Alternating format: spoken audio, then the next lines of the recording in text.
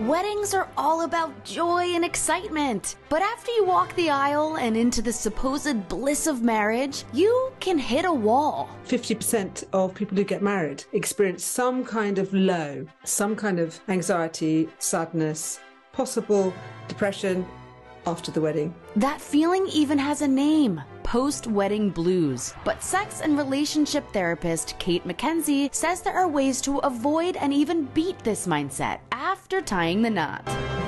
The first step is to accept that it is okay to feel this way and acknowledge why. However long you've been planning that wedding, however big or small, quite a lot of work, intention, saving, doing, organising. Your body is going through an emotional withdrawal after an intense high of preparing for months or even years. It's one day, it's all that pressure to fulfil a lot of things. You can imagine how there could be a crash after that.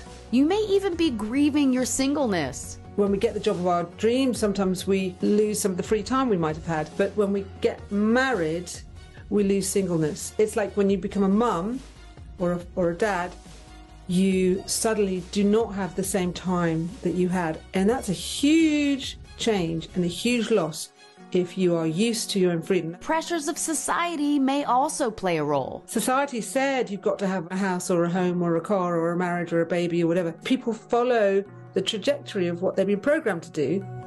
So, Cate says in order to prepare for the marriage and not just the wedding, you need to ask yourself the right questions. What are you committing to? What are your vows? What is your heart saying to you? By answering those questions ahead of time, you can save yourself from confusing feelings later. Ideally, there would be some kind of emotional or spiritual or mental preparation, because it's an enormous change. And just because you're committed to somebody doesn't mean you should lose yourself in the relationship.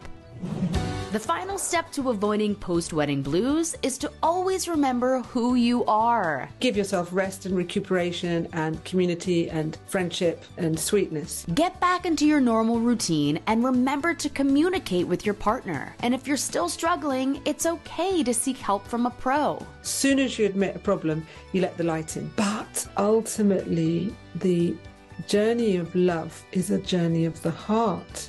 And that's the journey that's unknown. We're learning how to say I don't to post-wedding blues.